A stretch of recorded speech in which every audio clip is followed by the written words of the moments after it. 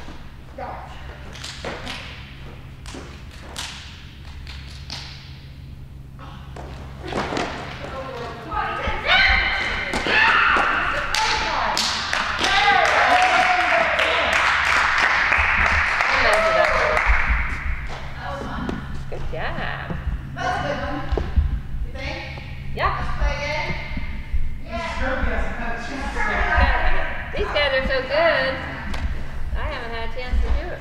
I'll lose one. So I'm ready.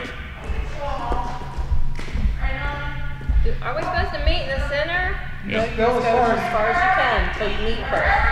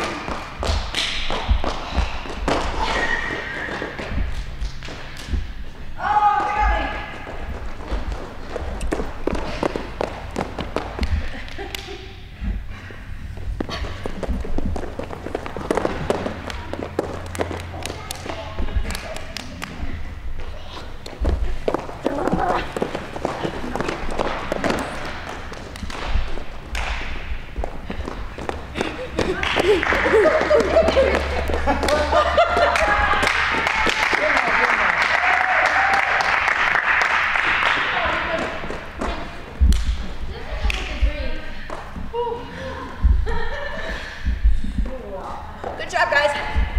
Have fun at home. We love you. We miss you. Bye.